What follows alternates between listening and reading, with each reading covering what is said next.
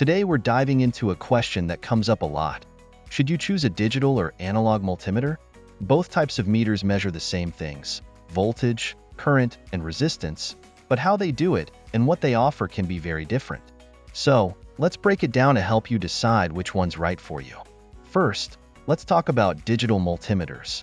If you've ever used one, you know they show measurements on a clear digital display. This is where they shine.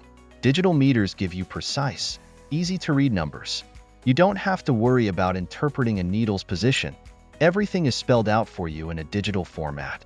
This makes digital multimeters great for accuracy. If you need to measure small voltages, resistances, or currents, the precision you get from a digital display is hard to beat. Another huge plus for digital meters is their auto-ranging feature. This means you don't have to manually adjust the meter to match the range of what you're measuring. The meter will do it for you. That's a huge time saver, especially if you're working with a lot of different circuits and measurements.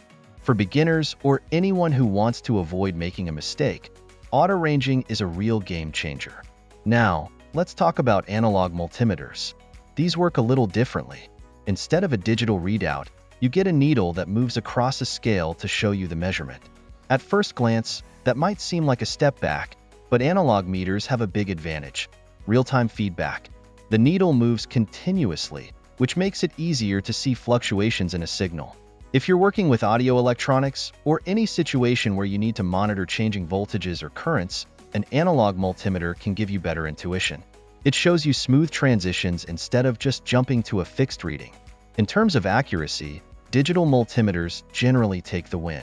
They give you precise readings down to the decimal, which is great if you're working with sensitive equipment. Analog meters, on the other hand, can be a little harder to read accurately, especially with very small changes or fluctuating signals. But some people still prefer the old-school feel of a needle, and that's perfectly fine for specific tasks. Now, let's talk about durability. If you need something that can take a beating, analog multimeters are the way to go.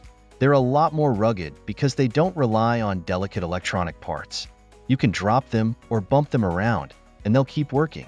Digital multimeters, while still durable, are a bit more sensitive and could break if dropped too many times. So, which one should you choose? If you want precision, versatility, and a user-friendly interface, then a digital multimeter is the better option. It's great for most general work, and it's easy to get accurate readings quickly.